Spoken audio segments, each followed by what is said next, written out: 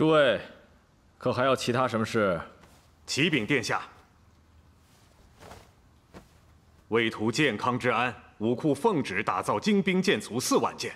前日廷尉接到密报，称武库令谎报军需数量，下官担心有人中饱私囊。哦，竟有这样的事。接着往下说。昨夜武库交割军需兵船，下官前去调查，发现多出2艘军备，况且登记在册的舰卒也多出2万件。武库令裴如海贪赃枉法，已经供认不讳。既然都招了，就按廷尉的意思办吧，不用在意了。殿下，据裴如海的供词，贪赃枉法并非他一人所为，况且牵扯之人位高权重，还需殿下做主。还有什么人呢？陆护军。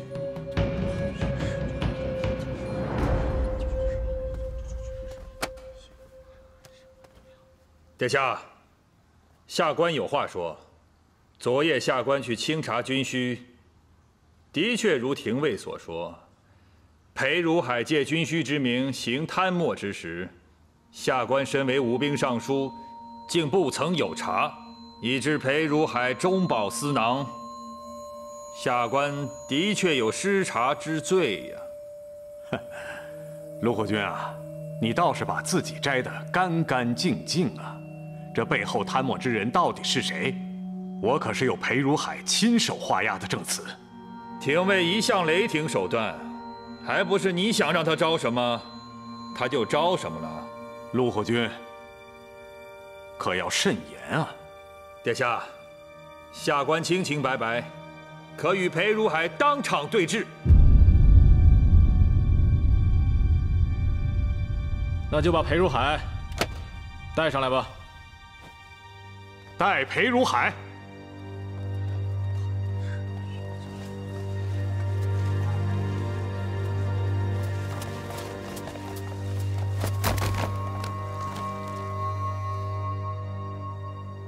裴如海，裴如海，裴如海。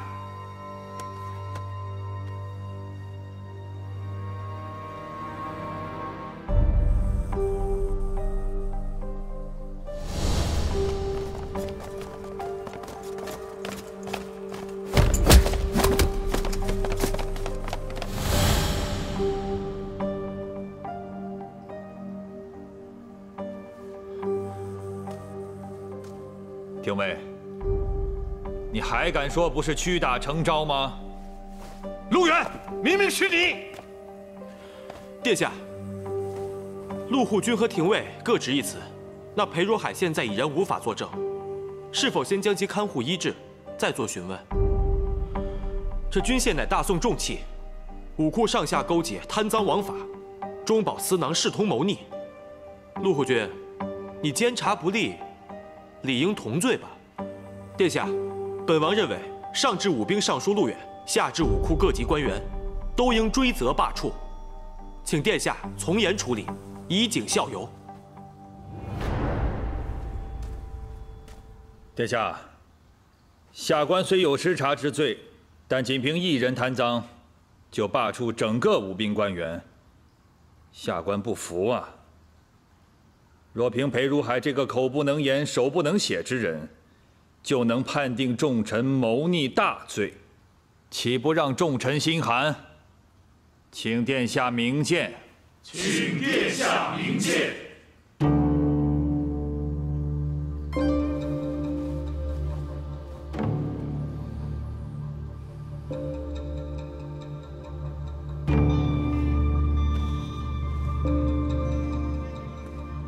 裴如海以权谋私，私伪账，贪贿军需，诛其3族，抄其家产，以正天下之功，以平群臣之愤。拉下去吧。是。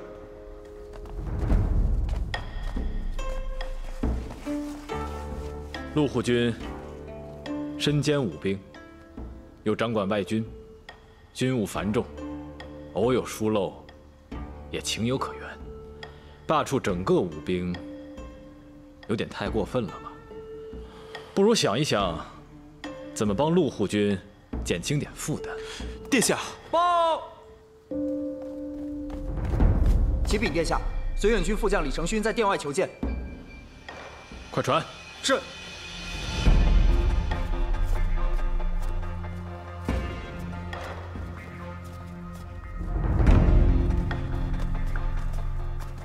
末将李承勋参见殿下，禀殿下，安北将军沈廷章率绥远20万大军，横扫魏军，复夺平岗、汴口、护亭3镇，特令末将800里加急送来捷报。将军也已启程，不日便可回到健康。快起来吧。靖灵王，在。沈将军的封赏典仪就交给你办了。哎，对了，陆护军是因为身兼数职才出了纰漏。既然沈将军即将凯旋，那往后这武库的差事就交给沈将军了。哎，殿下，今日就到这里了。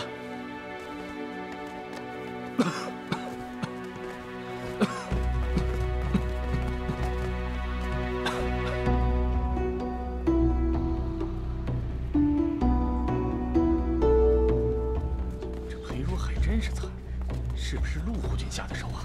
这还用问？但今日之事，沈将军怎么就突然得胜还朝了呢？这也许呢，就是天意。反正今天啊，大快人心，失了武兵尚书，看着还能得一道锦诗。走，回小圈庆祝一下。好。靖灵王，陆护军。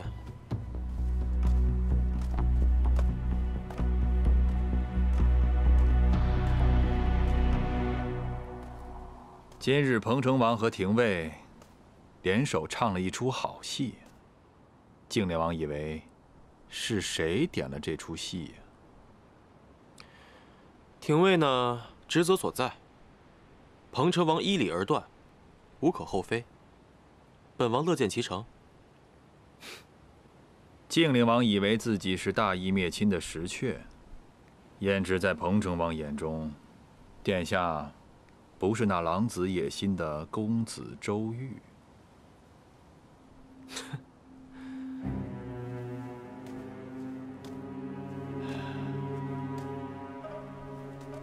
实确大义灭亲，杀了亲儿子石厚，到头来他得到了什么好处？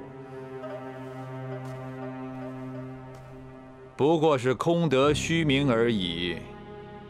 靖灵王，你可别选错了路。陆护军，你就别为我担心了吧，多关心关心你自己。这次也该好好吃个教训了吧，收敛着点，我怕再有下次，你难逃。下官只是好意提醒，殿下日后就会明白，何人才值得信任。哎，不必。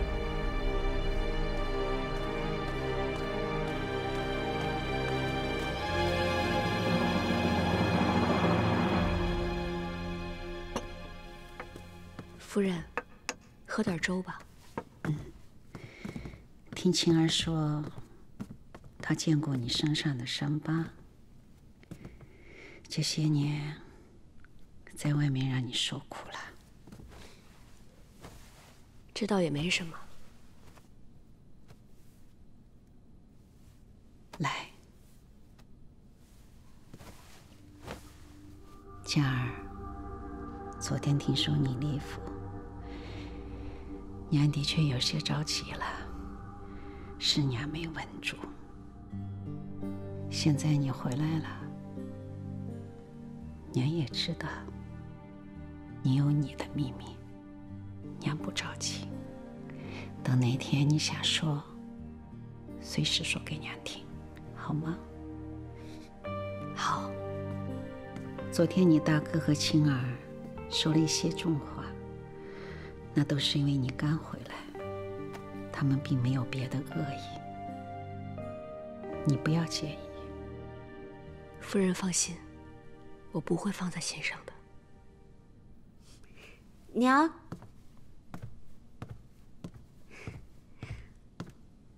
青儿给您送药来了。娘今日好点没？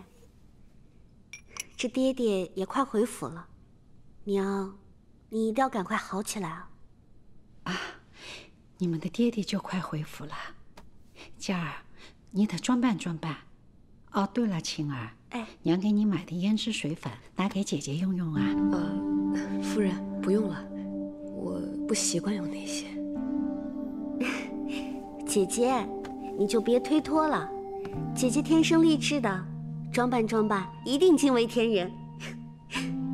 姐姐明日来我房间，妹妹定给你好好装扮。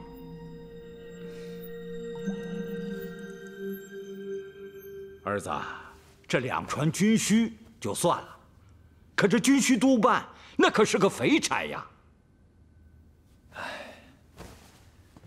爹啊，咱们陆家还在乎这点钱粮吗？你说的怎么不在乎了？你干的那些事儿，哪一样不需要花钱呢？再说了，那武库要是落在沈廷章手里，那跟我们是半点关系都没有了。你呀，太不小心了。爹啊，你放心。护军，廷尉把狱卒全部更换，沈直也把彭城王府内的所有重军全部都清洗了一遍，我们的人全部被换掉了。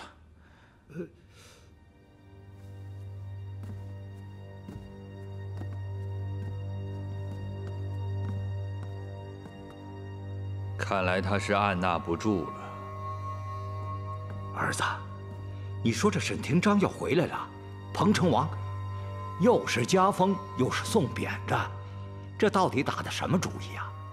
还有啊，你有没有发现他最近好像变了，变得阴晴不定了？变？或许他一直没有变。牢里那个怎么样了？半死不活的，一句话都没着。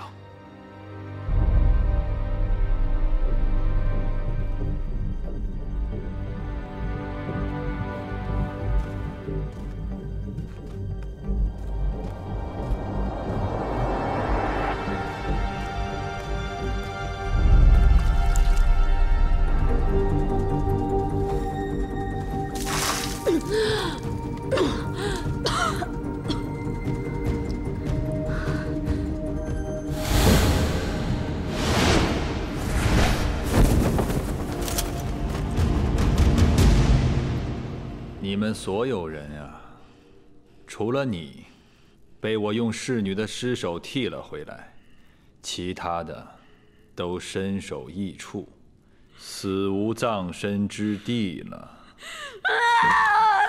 我杀了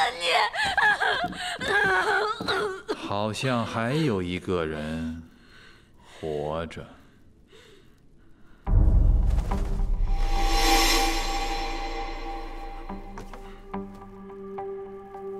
这个面具的主人，你应该认识吧？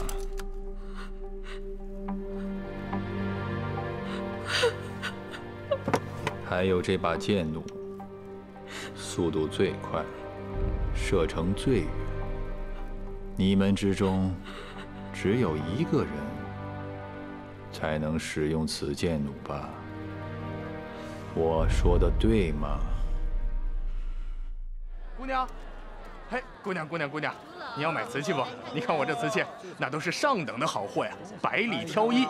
您看这款式，您看这个花色，哎，这个花色，哎呀，那这，嘿，你偷东西，还打碎我的瓷器，赔钱，少一个子儿都不行。大爷，饶命啊！大爷，小的不是故意的，不是我弄的。前面怎么了？不是我，您就饶过我吧，大爷，真的不是我。不是我的错，是他，不是我的错，是这个姑娘，这个姑娘没拿住。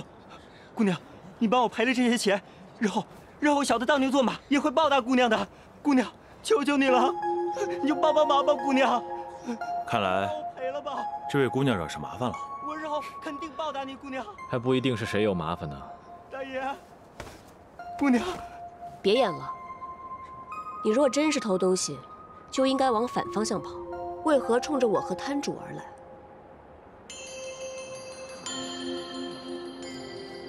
还有，这盒子里一早就是碎片。你们是看这位姑娘心慈面善，你们一唱一和的，合起伙来骗她吧？又见面了？你认错人了。你们胡说！你们胡说八道！怎么就是耍赖你？刚碎的碎片，断裂口发白，而且时间越长，颜色越深。这些碎片断裂口的颜色暗沉，一看就是碎了数月。你是卖瓷器的，怎会不知？而且还只字未提。我好心不让你赔钱了，你反过来倒打一耙，诬陷我是吧？你赔钱，要不我抓你去见官！哎，我提醒你，别惹他。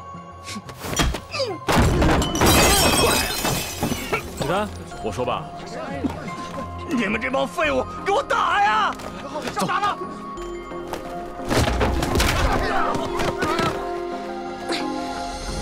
你拉着我干什么呀？我还没有对付完他们呢。我知道姑娘功夫了得，但好虎架不住群狼啊，我怕姑娘吃亏。哼，想起我了吗？我说过了，我不认识你。那日在小舟上，姑娘单枪匹马，行侠仗义的气势，我应该不会看错。看来和姑娘还挺有缘的。谁跟你有缘啊？每次遇到你都没有好事。哎，承认了吧？你每次遇见姑娘，总是打打杀杀的。你再跟着我，连你一块打。哎。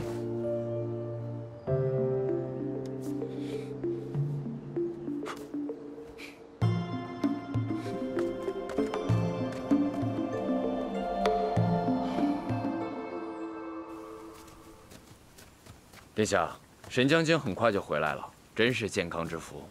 现在路远应该心头难安，这是好事。是啊，殿下，难怪殿下有闲情逸致来默然轩。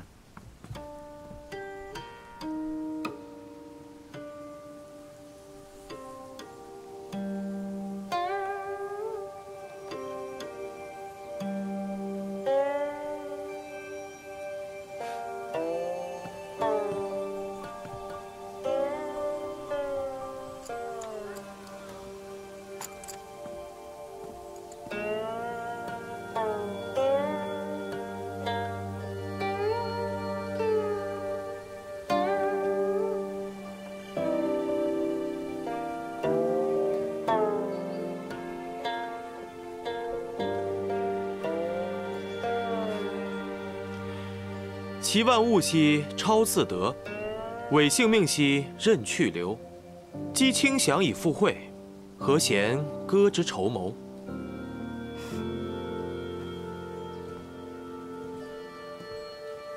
公子好。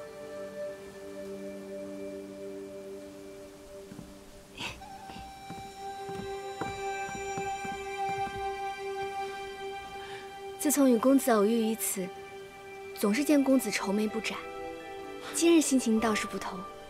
婉儿从未见公子如此笑我。婉儿姑娘今日的琴声，也与往常有所不同，似乎有一些愉悦之情。婉儿的琴声追随公子的喜怒哀乐，公子欣喜，婉儿的琴声自然愉悦。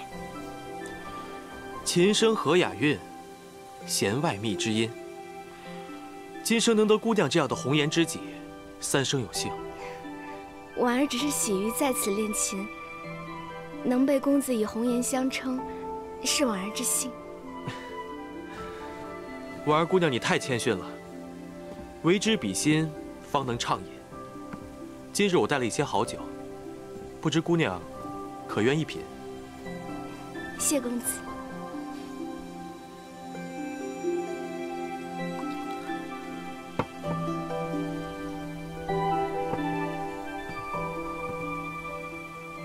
姑娘请。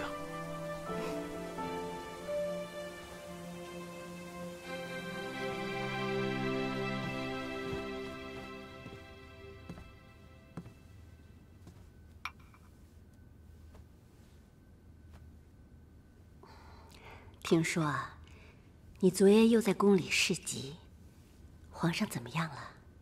昨夜确实有些凶险，不过现在已经没事了。哎呀，自高祖驾崩，轩儿又经常不再健康，我便一直住在你的府里，这些年啊，就靠你照应了。当初要是没有母妃舍命救下我和我母亲，我岂能安康至今？母妃就不要跟儿子客气了。好了，不说这些了。来，康儿，趁热把这汤喝了。这只老参啊，我寻了许久，就想着给你补补身子呢。多谢母妃。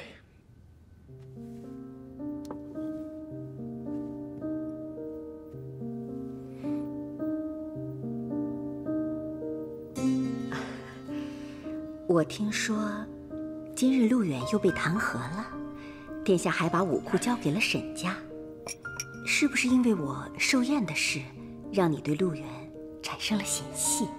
母妃多心了，那沈家怎么能跟陆家相提并论呢？陆远是母妃的表亲，自然也就是我的表亲。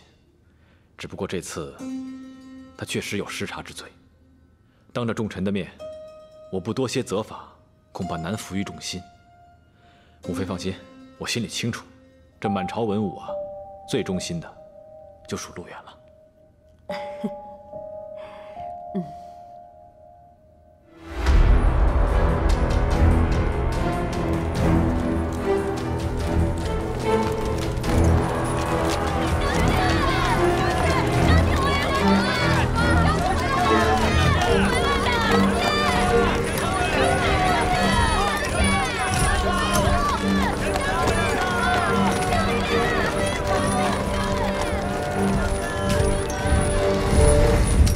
待会儿要弹那个贺礼九霄，谱子你可记清楚了。那曲子是青儿帮你选的，呵，他神神秘秘的，还不让我听呢。我情意不佳，怕是要让大家见笑了。放心吧，不过是凑个热闹。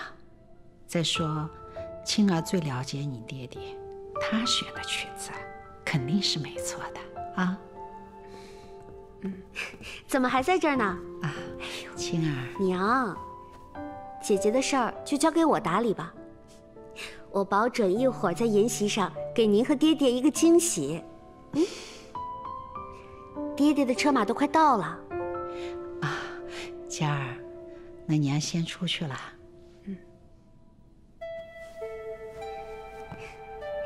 娘你就放心吧，啊。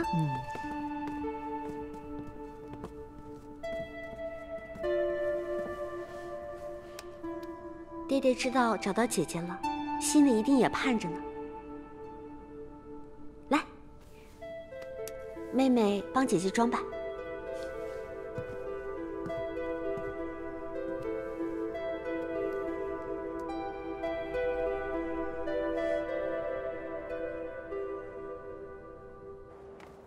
夫人，夫人，将军回来了，将军回来了！哈哈哈。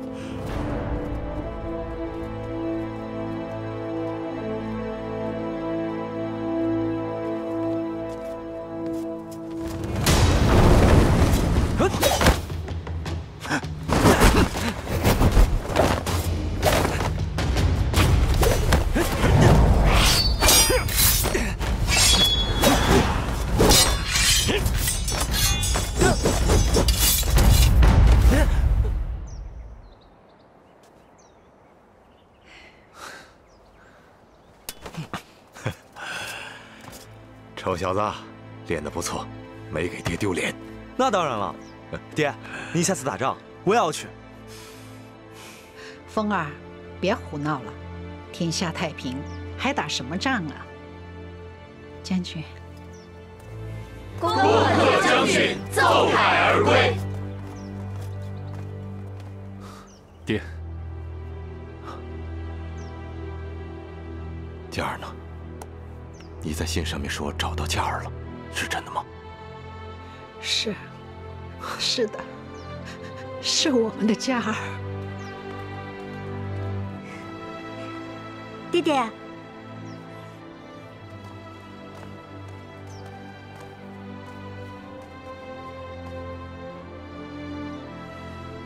爹爹，您终于回来了。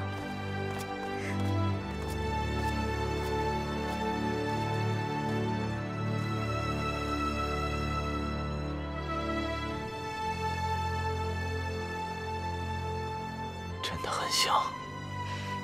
嘉儿，这是你爹，快叫爹爹。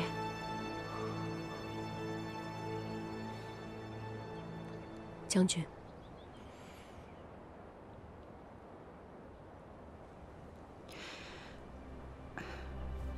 来，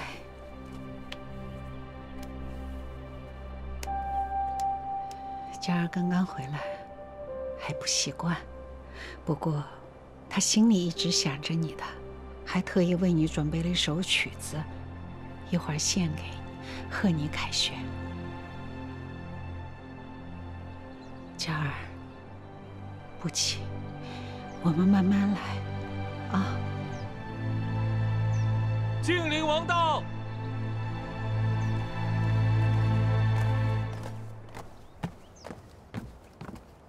拜见靖灵王。将军，本王今日奉皇命送来匾额，以贺凯旋。这是皇上御口，彭城王亲书。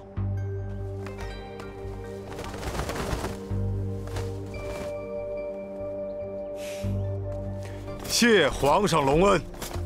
将军免礼。 靖灵王，请到内堂休息。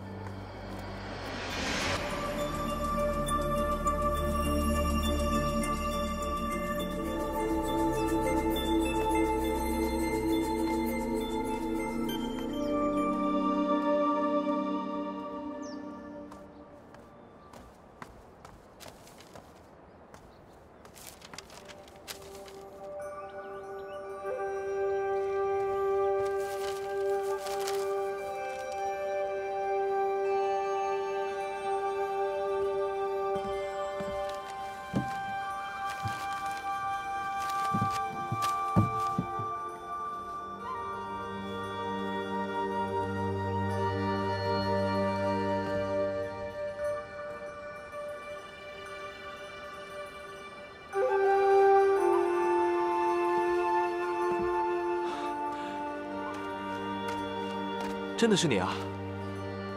我刚刚还不敢相信呢。世人皆知，靖灵王与陆远有血亲，可是那日，你为何要救我？这世人只知其一，却不知其二啊！没错，本王的外祖母虽出自陆氏，但我身为靖灵王，识天下人之路，又岂会以一己之私不辨善恶呢？那陆远，视百姓如蝼蚁。 若有人能替天行道，本王当然要保。只是我没想到，你居然是沈将军的女儿。难道你行刺是因为与沈家无关？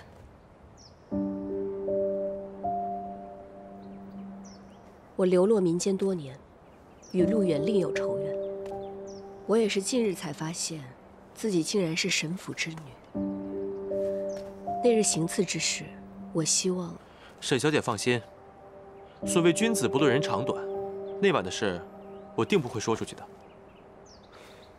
多谢殿下，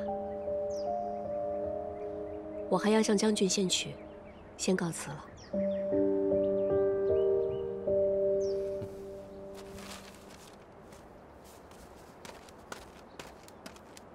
且慢。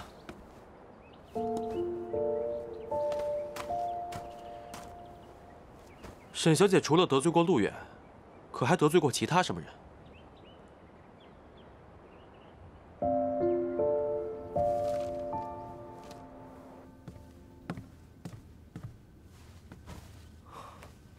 女儿恭贺爹爹大胜而归，彰我大宋军威。乖，乖。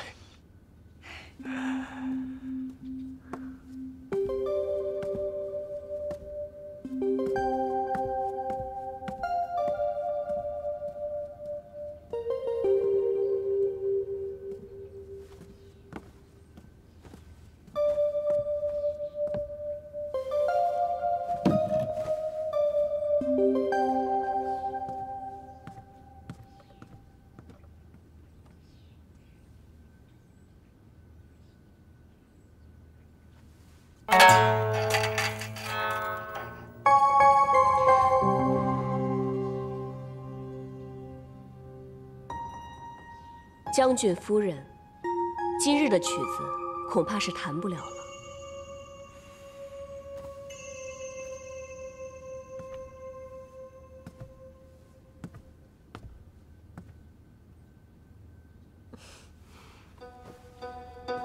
姐姐，怎么了？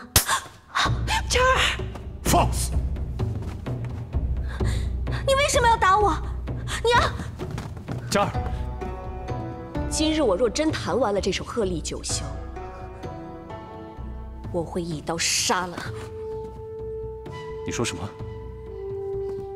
沈乐清，你确定你教我的真的是《鹤唳九霄》吗？当然了，这是爹爹最喜欢的曲子，青儿从小就会。好，那你现在给我听好了，我告诉你这首曲子是什么。这首曲子来自西域，素有鬼乐之称，传闻能乱人心智。你明明知道沈夫人素有癔症，若听闻此曲之后，定会彻底陷入梦魇。你为何要这么做？你这么做，无非有2点：第一，陷害沈夫人；第二，借陷害沈夫人加害于我。你胡说！这世上根本就没有这样的曲子。若非今日晋灵王提醒，恐怕此时此刻，我早已成为了沈府的罪人。没错，确实是本王发现了曲谱中的蹊跷。沈小姐所拿的，确实是西域流传的鬼乐。爹爹，分明是姐姐私换曲谱，陷害青儿。青儿什么都不知道啊！姐姐，你回来这么久，妹妹可做过任何亏欠你的事情？娘说把嘉宁阁让给你，我二话不说就搬去了玉秀阁。你今日要献曲，我就把爹爹给我的金纱锦绣送给了姐姐。青儿到底哪里做错了？我哪里得罪了姐姐？姐姐要这么陷害我？灵犀，把我送给姐姐的曲谱拿过来。是。不，郑叔，你去取，这样以示公正。是。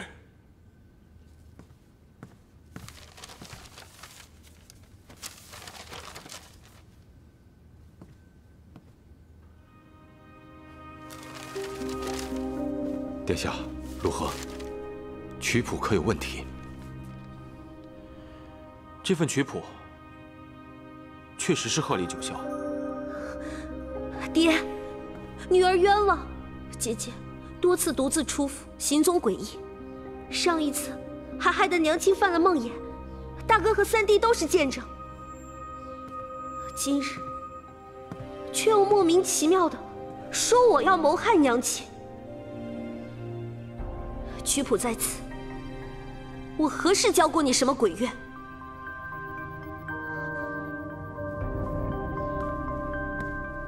大哥，你不是也怀疑他有问题吗？你那夜彻夜未归，我确实有所疑心。那夜你手穿上的血迹，又是怎么回事？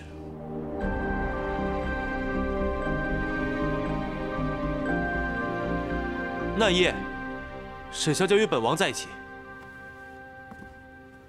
沈小姐那夜，为了救几个被欺凌的孩子，所以才受的伤。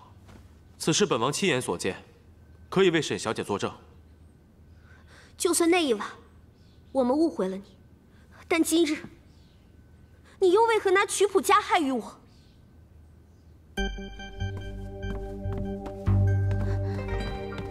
灵犀。方才我进入大堂之后，你去了哪儿？偷换曲谱了是不是？我没有，没有。自从殿下告诉我曲谱有问题之后，我便在那曲谱之上放了一种特制的香蜜。但凡有人用手碰过它，他的手上便会留下香蜜的气味，一般人呢是闻不出来的。但是，却是这只毒蝎的挚爱。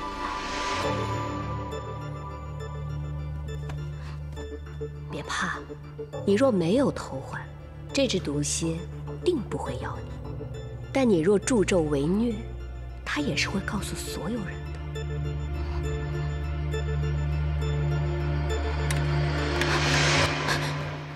小姐，小姐，救命啊！小姐，小姐，老爷夫人饶命啊！真的不是我，是二小姐让我做的。林夕，是二小姐让我家大小姐抚琴之时偷换曲谱的，不是我，真的不是我。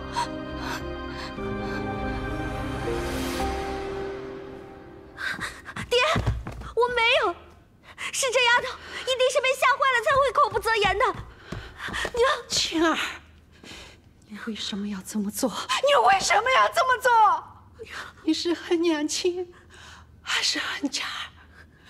她可是你的亲姐姐，娘真的是没有想到你会做这样的事情。娘，是您将我抚养长大，我一直拿您当亲娘一样，一言一行，我从未有过半分逾越。我又怎会加害您呢？曲谱之事，青儿真的一无所知。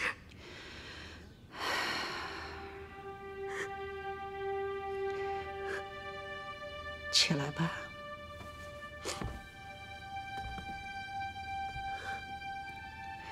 佳儿，也许今天的事情是个误会。你看，你爹回来了，我们一家人就开开心心的，这一切都让它过去。这18年来，我飘零于世，孤苦无依。每一年，最害怕的便是团圆节。别人的家人来信了，我会很羡慕。就连师兄每每去坟头给爹娘拜祭，我也会很羡慕。因为毕竟，他们都知道自己的爹娘是谁。我也曾好奇地想过，我的爹娘究竟长得是什么样子，我又会有着怎样的家人？可是盼着盼着，希望落空了，心也凉了。既然这个家不欢迎我，离哥离开便是。佳儿，佳儿，佳儿，佳儿！娘，夫人，娘夫人，娘，快请梁公。娘，子兰，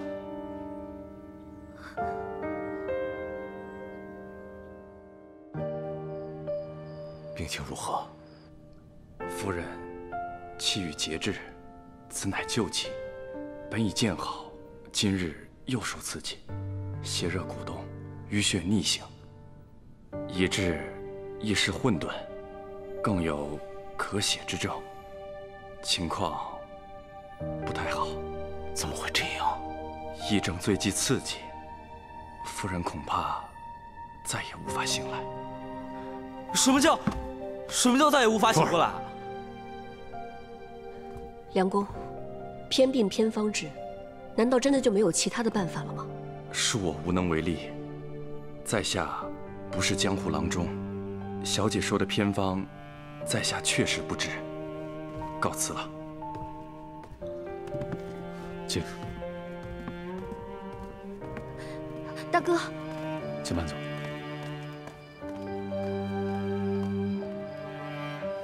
大哥，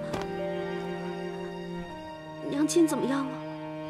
我真的不是故意的，我没有想伤。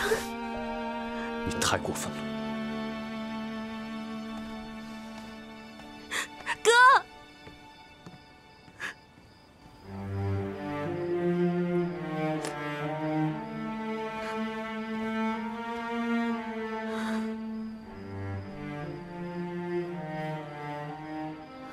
娘，女儿不孝，女儿愿跪佛堂，为娘抄经祈福。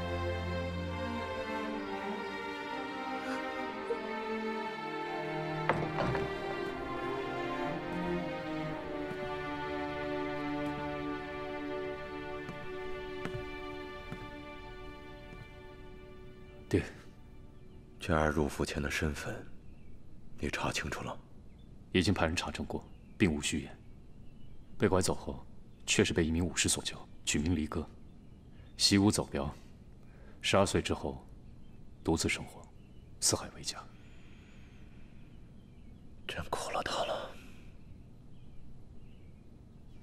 爹，佳儿擅自出府的事，儿子总是放心不下。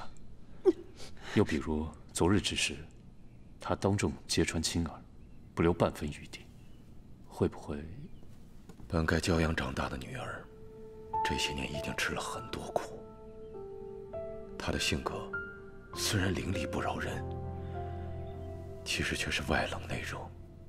你看，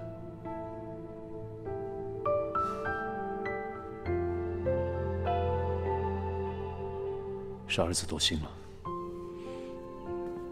木兰玉川绝无仿造的可能，她就是你妹妹。家人之间一定要信任。儿子明白。爹，今日就要觐见彭城王。此次得势回朝，我心里总有些不踏实，总觉得将有什么大事。照顾好你娘亲，也别委屈了那丫头，我们亏欠她太多了。儿子谨记。